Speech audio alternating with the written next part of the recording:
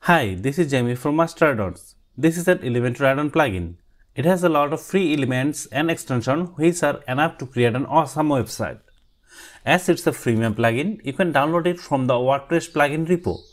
If you want to get the pro version, then check the pricing page from our official website. Link is given below for both free and pro versions.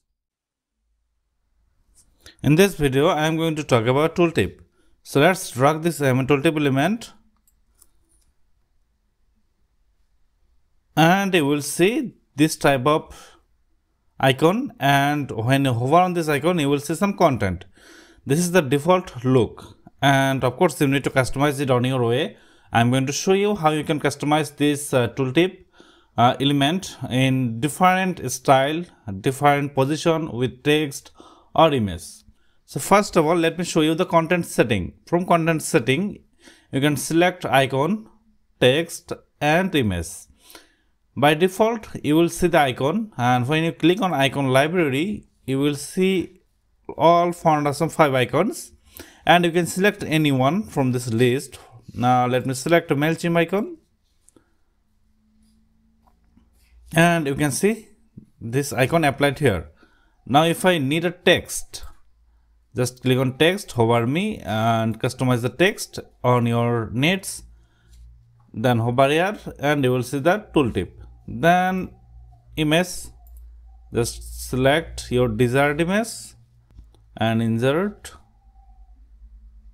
and you can see the image, and when I hover you can see the tooltip. You can show the link, and when you show the link you can place any link on for this. Now navigate to tooltip options. From tooltip options you can define the tooltip text. Here you can see these are some dummy tooltip contents. You can change the content and then you can change the direction. By default you can see the tooltip on right side of image. Let's make it on bottom, and you will see the tooltip on bottom.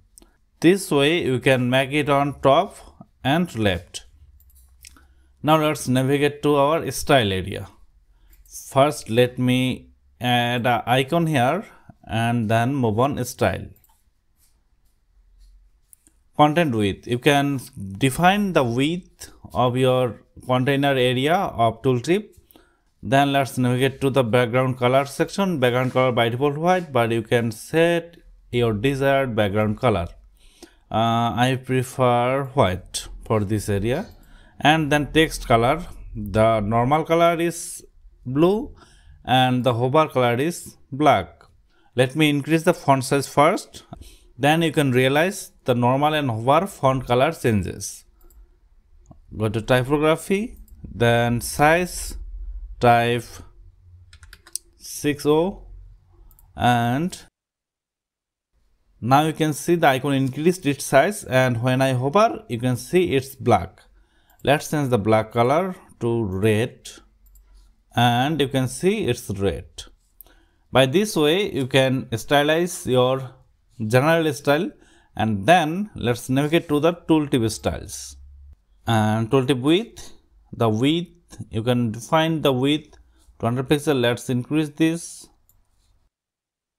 and now you can see the content increased its width.